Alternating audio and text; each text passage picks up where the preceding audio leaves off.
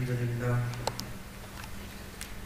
لله رب العالمين والصلاة والسلام على من كان نبي وآدم بين الماء والطين وعلى آله وعلى أصحابه أجمعين. أما بعد فأعوذ بالله من الشيطان الرجيم. بسم الله الرحمن الرحيم. إن الله وملائكته يصلون على النبي يا أيها الذين آمنوا صلوا عليه وسلموا تسليما.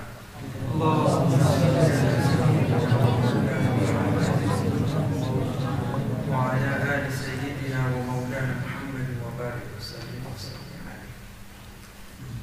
علماء الكرام, brothers, sisters, elders, assalamu alaikum wa rahmatullahi wa barakatuh. Title, Locked, Won't Let Me Out. Now who is locked and who wants to come out? First, there are certain people who are going to answer this question by saying we are referring that shaitan is locked and he wants to come out. But the reality which I see and which you see is that the shaitan isn't locked anymore, and the shaitan is walking when we're walking. And I have noticed, and you have too, that people, the real shaitan is locked, but he still has his people who are helping him. And there are certain people who will say the shaitan is locked and he wants to come out, but you would see that the people are dressing in a manner, speaking in a manner which you think that is not a manner of a Muslim at all. Nor is it the manner which Prophet ﷺ has taught us, nor the manner which the ulama has taught us. So where have we perceived such manner and obtained such manner that even in Ramadan I have physically seen people smoking? I have seen people who already, Khatm al-Quran happened yesterday, and have purchased new clothes, have already hired a car, and then be after Wimbledon Road in Manchester on his day. Reality. A lot of people that I've heard the Hufaz here and Shaykh Sajid here who have given us a Nasiha by saying we should do this, we should do that. We should. But before we could improve on betterment, we need to acknowledge our personal weaknesses and mistakes. You cannot better yourself when the mistakes are unidentified. I was still studying in Damascus and I came for my summer holidays. And I was lecturing in Third Park Mosque. And after the lecture, and all this terminology, this hip-hop mentality which people have developed today, I missed it. And I was studying, I came back, and after the talk, after an hour-long speech, a teenager came to me and he said, yo Sheikh, you were sick. And I looked at this guy and I looked at myself and I thought, I feel healthy, I look healthy, and what is he talking about? I'm sick. So I said to him, I'm fine. I was, look, I'm fine.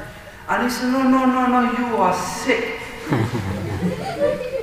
And I thought to myself, and I said, there's something missing. It's either I'm not understanding what he's saying, or I am looking weak. So I made an excuse and I said, no, alhamdulillah, I'm fine. And the change of weather and so forth, and I might be feeling it down. And he says, no, sick means good. So I said, what does good mean? And he said, wicked. And I thought to myself, And Prophet sallallahu alaihi wasallam is a person who has been sending us hadith and saying, spread Islam, spread salam, give each other blessings, give each other that may Allah's protection and blessing be upon you. And we have moved to sick, wicked, and God knows what. This is the mentality. Where have you obtained this? Are these the teaching of Prophet Muhammad sallallahu alaihi wasallam? Are these the teaching what the ulama have taught you? Or are these the terminologies and manners which you have obtained from somewhere else? Now, there are certain people here who once hearing this, they try to work with that individual and gives him and shows him the way and the ahadith of Prophet sallallahu alaihi wasallam, the shayukh, the ulama are teaching. But there are certain people who receive their knowledge from internet. And with internet, there are certain vices and there are certain knowledge or aspects of knowledge which can destroy one. So once you are searching for knowledge, make sure you go to the right places in front of the right scholars and obtain the right knowledge. And this knowledge will help you combat and give you a sense of unity, as well as gives you a personality. So you don't have to search in this gangster hip-hop mentality where, I don't know about Rotherham, but in Sheffield you normally see teenagers, they've got their trousers fairly low, they've got a little bop in their walk, and they've got a can of Red Bull in their hand. And they're walking down the street, some are stood around the street and everybody's there. And this is the mentality nowadays. We can't hold any other beverage, so we hold Red Bull. Time of Taraweeh comes, people, and I have actually seen people walking into Taraweeh, coming out with the tasbih in the month of Ramadan. Eid comes, everything vanishes. Why? It's because we are weak in our understanding, and it is understanding which is fulfilled by knowledge. So knowledge is important. Now everybody's here talking about shaitan. Shaitan is this, shaitan is that. There was now knowledge is a blessing. There was in Punjab, in Gujranwala, I met a person and he named his son Iblis. So I said to him, and I said, why have you named your son Iblis? He said, well, I opened the Quran and I wanted a name that nobody else has. So I read whole of the Quran and I looked in my area, nobody named their kids Iblis, so I thought I'll name mine Iblis. Now this is the mentality. That person who has no knowledge will make stupid errors which can destroy one another. So you need the correct knowledge. Seek it from the ulama haq ahl sunnah. Because half of the problems here, shaitan works with ulama. And if you want to know which ulama are bad, you don't have to go far. Just go past Jeddah into Makkah and you'll meet some. And if you want to meet him here, you'll meet him here. They are the agents of shayateen. And they will give you knowledge which will destroy you. So when I say seek knowledge, I want you to seek knowledge from the correct ulama of Ahl Sunnah wal Jama'ah. I'm not here to tell you that everybody that wears a turban and has a beard is a righteous person and you go after him. There are still shayateen walking among us who are known as scholars, but really they are destroying you and they will destroy your generation. So keep away from such ulama. The only ulama that could give you Jannah, and the only ulama that could give you the real teaching of Prophet Muhammad sallallahu alaihi wasallam are the ulama Ahl Sunnah wal Jama'ah, and the rest, the Prophet sallallahu alaihi wasallam said, they are all entering heaven. So when you seek knowledge, go to the right scholars. Now, who is Shaitan? Shaitan comes from a word in Arabic as shatata. What does shatata mean? Shaitan is an ideology. His real name is Iblis. Wait, Shaitan is an ideology. What is the ideology? It's in his name. And that is shatata. Shatata means creating distance between the two. This is the ideology. Creating distance is the act of Shaitan, is embedded in his name. Now why is he known as Shaitan? Because his ideology, his work is to create distance between you and your Creator. So for creating this distance between you and your Creator, he is known as Shaitan. And this is why in the Quran you will read that there are Shaitan among mankind as well as jinn. So you'll say there's only one Shaitan and then he's Iblis, then why can we see Shaitan from mankind as well as jinn? The real reason here is that the Shaitan is an ideology. Shaitan is an ideology. We say that in our day-to-day life. When we see somebody mocking somebody or messing around, we'll say, "Oh, banda ban Shaitan da putter na ban." Why do we say this? Because he is following what Shaitan is doing. In other words, creating distance between two. When we see each other, when I meet somebody and he's going off to masjid to play Maghrib, and I ask him, I said, "Brother, where are you going?" He says, "I'm going to the masjid to play Maghrib." I said, "No, we've got to go somewhere, and then we both go to the masjid and we pray Maghrib together, and once we leave, Ishas happen, Fajr happen, and a week later we remember that, oh no, we had to go and read Maghrib." This distance that's created between the Lord and that person is a work of a Shaitan. But here you have another great enemy, and that enemy is your nafs. Now what's the difference between Shaitan and your nafs?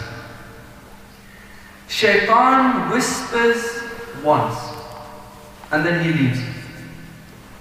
Your nafs, your personal desire, they keep whispering until you do not act as your nafs wants you. And this is why the Sufiya, the Ahl Safa, the people of purity who work on their heart, they fight their nafs. And they keep fighting their nafs. If the nafs says we need a milk, he makes you walk. The Sufis make you walk. And if the nafs wants meat to eat, the Sufi will say, well, we're keeping a fast today. This is the act of a Sufi. He works against his nafs. Shaitan gives you a message and nafs repeats that message. So it is your nafs that accepts the whispers of Shaitan, and we need to block and create a barrier between our heart and the nafs so that the messages of shayateen aren't entering our heart, and then we are still connected with our Lord. Now how do we obtain this connection? We obtain this connection through love. The only way to connect with somebody is through love. And Imam Ghazali has written, because everybody has their own interpretation of love. And if I was to ask somebody what is love, he wouldn't know. Imam Ghazali has written a definition of love which I like. And he says love is a natural inclination towards something that gives you pleasure. Something which gives you pleasure and it is a natural form of inclination. You're not forced to go into that path. And here he says your natural inclination, which gives you pleasure, is Allah's pleasure. That is your natural inclination. Why? Because once you are ever in hardship, the first thing you call out for is Allah. That is your natural inclination. And then he gave an example of Sayyidina Yusuf and Zulaykha. And here, Zulaykha loved the Prophet Yusuf sallallahu alayhi wasallam, that she says, لو رفعت رأسي إلى السماء رأيت اسم يوسف مكتوبا في الكواكب. That if I was ever to lift and raise my head and I looked Yusuf to this extent that if I looked in the sky, I saw his name written in the stars. I saw his name written in the stars. This is Zulaykha's love.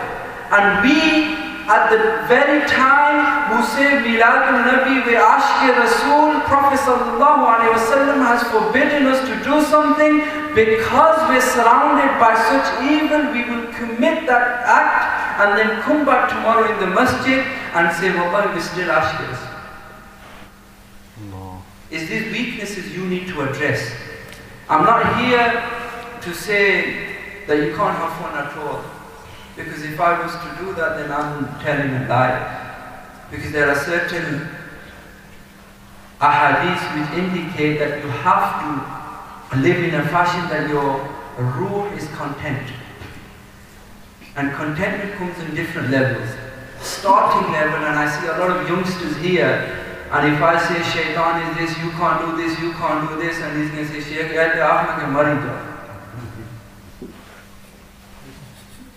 then you must tell us not to live. If you're going to tell us not to do this, not to do that, not to do this, not to do this, then what should we do? Sit at home and not go to school because fitna is there? Contentment comes in different levels. So when I'm addressing people on different levels. These young children here are masoom. So we have to address them as such. The teenagers have different problems, we need to address those problems. The elders have different problems, you need to address each problem differently. Weaknesses and problems need to be addressed separately. You cannot talk to an 8-year-old child as though you're talking to a person who's at the age of 40. So you have to be aware of your personal problems. And here, and I'm telling you, the only thing that will save you from shaitan, whichever level you are, whether you are a beginner, whether you're an intermediate, whether you're an advanced, the only thing that will change you is the love of Allah subhanahu wa ta'ala and the love of Prophet sallallahu alaihi wasallam. That is the only thing that's going to save you. Is the love of Prophet Muhammad sallallahu alaihi wasallam. So there are certain ulama now that say, oh, the Prophet Muhammad sallallahu alaihi wasallam is dead, but what you need to do is go straight direct to Allah. And I say to you that who gave you the message of Allah is Prophet Muhammad. You need to knock on the doors of Prophet Muhammad before you can go to the doors of Allah. SubhanAllah. SubhanAllah. You have to go to Prophet Muhammad sallallahu alaihi wasallam. So those people who say you can't go to Prophet Muhammad sallallahu alaihi wasallam is gone, you need to go away from that guy. Why? You have to knock on his door before he purifies you and then he takes you to Allah. That is his job. He's a messenger. He cleans your heart, and once you think you're worthy, then he says go into the presence of Allah. SubhanAllah. This is the act of a prophet. Now, once you love somebody, once you give me a mic, I don't come off. So you need to tell me when food is being served. That's the only thing that's going to stop. Now, you have to understand here, I'm going through all this topic. Basically, in Quran, now Sadaqah Sahib here has conned me into giving me half an hour, and he's given me a topic that Allah subhanahu wa ta'ala has in every other verse said, beware of shaitan, beware of shaitan. God knows how many times shaitan has come in the Quran, and he says you have half an hour to tackle shaitan. Yani 6,000 over verses about shaitan, tackling shaitan, and he's given me half an hour to tackle shaitan. Now, so I'm going to go in a fairly pacey manner. So I want people to have these bullet points, and then you could convey the rest of the message in the language you know best.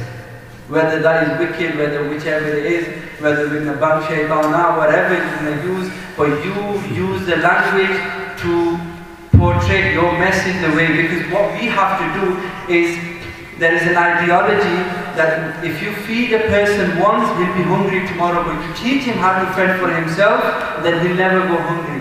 This is the thing. Whether we stand here and give lectures, you'll need us tomorrow, but if we teach you something, then you could do our work in our absence. So this is what we need to do. We need to teach. And once you love somebody, now we're talking about love with Allah and Prophet Muhammad sallallahu alaihi wasallam. So I don't want any editing on the internet by saying he says, you know, go and love some people. So, love of Allah and Prophet Muhammad sallallahu alaihi wasallam. And once you have love with somebody, it says that you take heed to his kalam and leave everybody else's kalam. If I love Prophet Muhammad sallallahu alaihi wasallam, or I'll give you an example of today. My love for sadaqah is immense. SubhanAllah. Now, if I'm true in my love with sadaqah, what will happen? That his wording and his kalam will be so dear to me that no other kalam can ever enter my ears. This is a common thing. Whoever you love, you like his kalam. You like his speech. So my speech that will enter my ears will be the person who I love. And we are claiming to love Prophet Muhammad sallallahu alaihi wasallam. So the only kalam we should enter in our ears and we should take heed is the kalam of Prophet Muhammad sallallahu alaihi wasallam. Why? Because we're showing our love to him. Otherwise, if we like his kalam, his kalam, his kalam, then we're not true to anybody. And this is a common aspect of when you love somebody, and you see this, when two people are in love, you see that the third person is a matter. Zulaykha, she used to see the name of Prophet Yusuf written in the stars, and third person didn't matter. But here today we love Prophet Muhammad sallallahu alaihi wasallam to this extent that if a fourth person ever to say something, we'll say, yes, you're right. We don't think that it's only the kalam of Prophet Muhammad sallallahu alaihi wasallam that should be dear to us. That's your first step. Now, which is the second step? That the majlis of your loved one is far dear to you than any other majlis. So wherever the person who you love is seated, you want to be there. Now, if I give my example of Shaykh again, if my love is here and he's in Rotherham and I'm sat in Sheffield and we don't meet every year or even on a telephone call, then my love isn't true.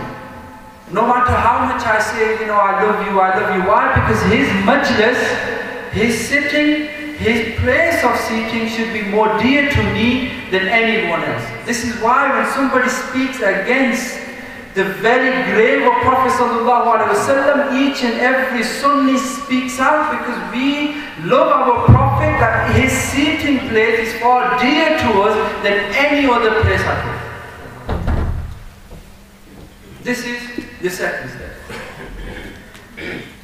And the third one is that your rida, your pleasure, is with the pleasure of one you love. Nothing else matters. If your loved one wants to live in a certain manner, you will live in a certain manner. If your loved one doesn't want this, you don't want that. So if your love for Prophet Muhammad sallallahu alaihi wasallam is such that if he stops and forbids you from an aspect of life, you don't go near there. And if he says this is the way, you follow that way. These are the three things you should follow when you love somebody. Now how do you get these three things? First thing is about his kalam is through knowledge. Is through knowledge. The second one about his sitting is through sohbah, association. You associate yourself with the company, the companionship you have reflects your personality. And the third one is sabr. You will be tested, shaitan will test you, Allah will test you, and in order to be true, you have to have sabr. And that is the only way forward. Now, Ramadan is finishing, people are ready to enjoy Eid. Now, Sayyidina Abu Bakr here, on a day when Eid happened, he started to weep. He started to cry. The Sahaba said it is a day where we will feast, and it is a day when we will enjoy ourselves, and you are weeping. And he says, I don't know whether I have asked for my forgiveness in this month. And have I really done, or have I justified and done justice to this month? And you are the judge of yourselves. If you have justified and have worshipped the way you should have and trustworthy worship in Ramadan, then I give you the glad tidings that your forgiveness is accepted through the teachings of Prophet Muhammad sallallahu alaihi wasallam. And if you have fallen short, you pray to Allah subhanahu wa ta'ala, and we all pray that may Allah subhanahu wa ta'ala forgive our shortcomings. And may He give us the understanding of Ramadan. May He give us the real pleasure, which is the pleasure of Him. And the pleasure which we find in our clothes, in our house, in our cars, it is the pleasure of this world. And the pleasure of hereafter is the real pleasure, and for that we will seek certain hardship. And that hardship will fall on people's shoulders. And how will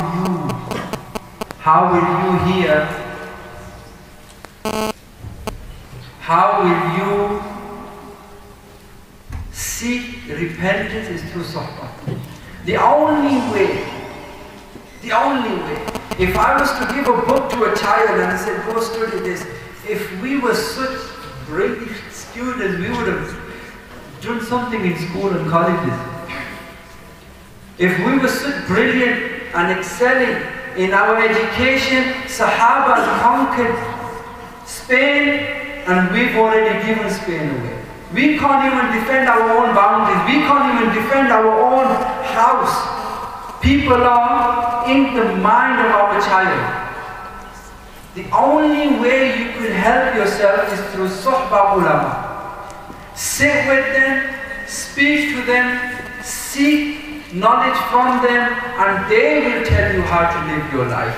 Because they will teach you how Prophet Muhammad ﷺ lived, and his life, you see, from the time he woke up to the time he went to sleep, was the life he lived was according to the Quran and Sunnah. So on this account, people need to take heed, people need to learn knowledge, have the right companionship with the ulama, and on that account may Allah accept our fasts, may Allah accept our worship, may Allah accept me coming here, you listening, and may we have the tawfiq to act upon what has been said here. Walhamdulillah.